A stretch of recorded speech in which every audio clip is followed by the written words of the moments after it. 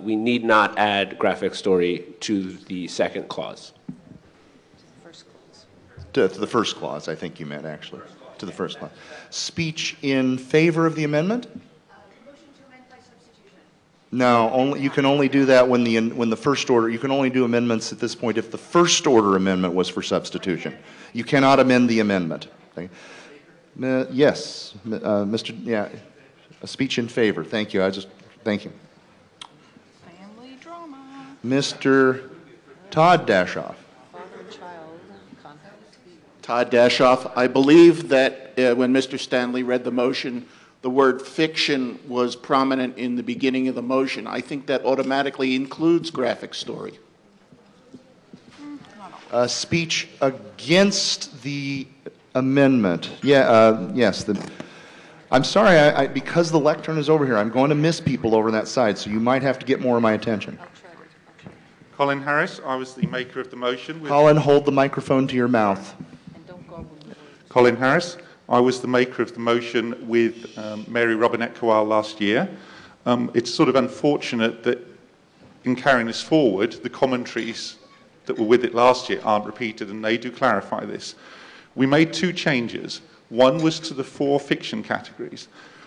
What we did was we introduced the word story, where we used to have written fiction, because in the past, people tended to use written fiction as, oh, that's not audiobook then. So even though it wasn't explicit in the Constitution, there was an implicit interpretation. We wanted a more neutral wording.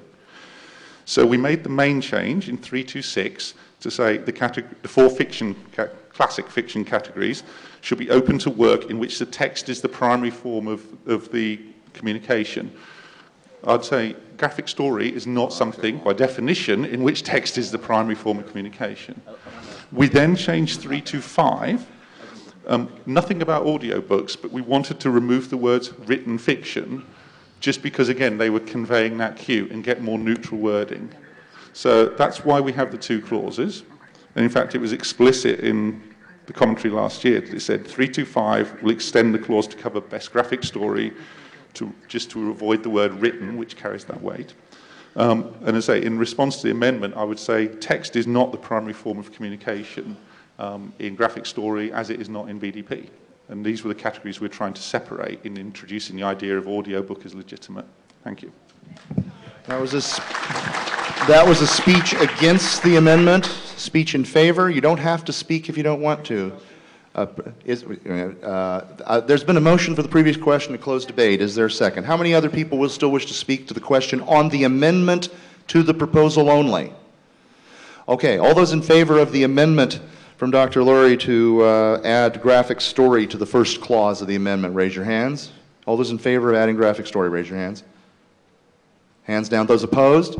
Hands down. The negative has it. The amendment fails. We are back to the Persian printed in page 143 of the program book. How much total debate time remains on the motion? Each side has about a minute and a half. About a minute and a half left. Ms. Secor, is there an objection to closing the debate?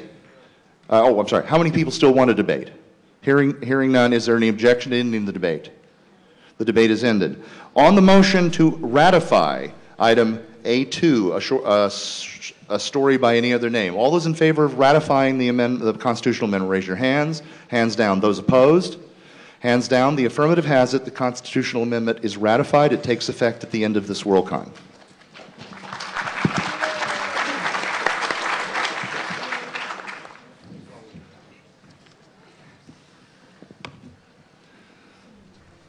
How are we doing on time?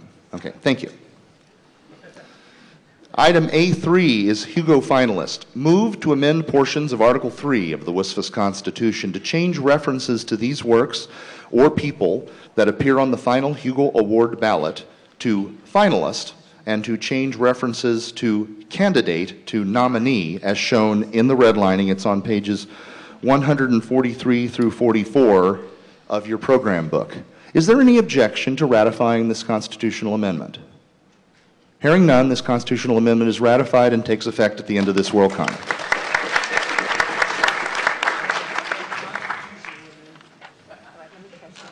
The Secretary is now catching up.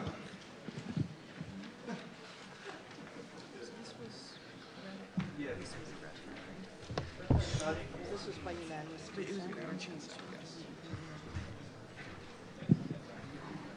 When the secretary is ready.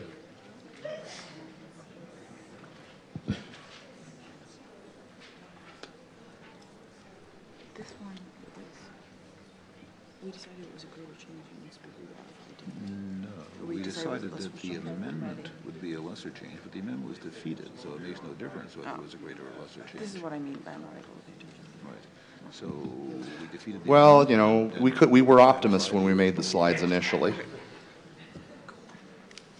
And I was doing that slide that you're seeing that you're making fun of my typos at about 12:30 this morning. So cut me some slack, eh?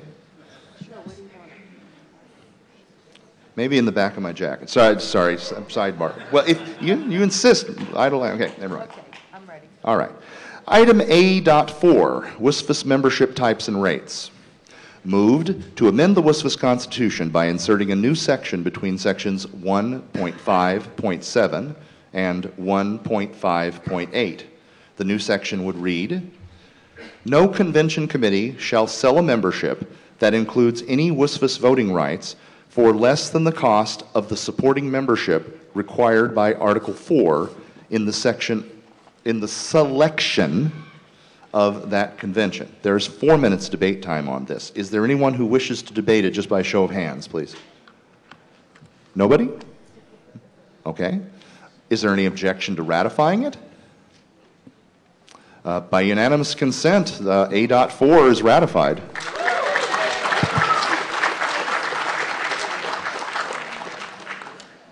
Thank you for making my job easy.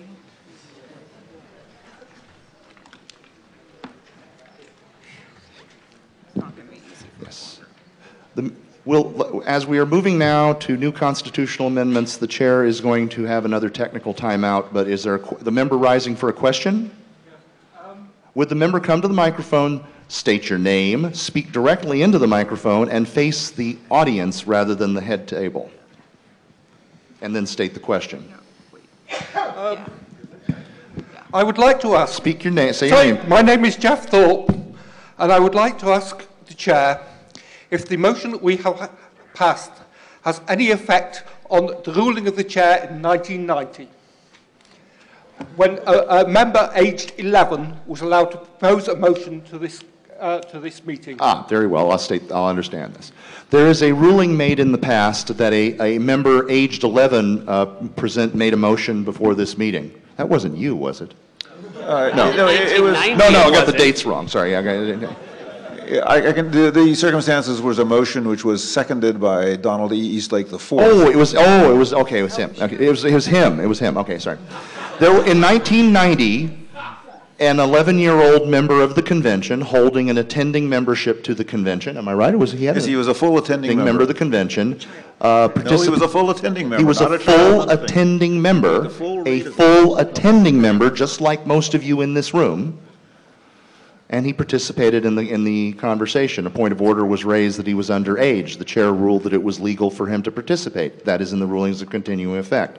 The inquiry was, does the just passed rule about membership types and rates have any effect on that ruling? The chair says, no, it has absolutely no bearing on that. None whatsoever under any circumstance. Is that clear? Thank you.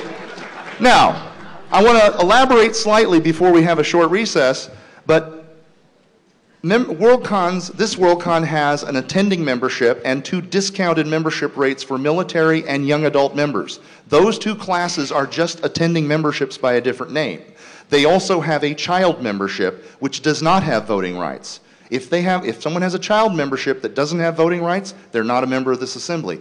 But they could be 1 day old if they have an attending membership. They're a member of this organization. There is no age restriction on WSFS memberships.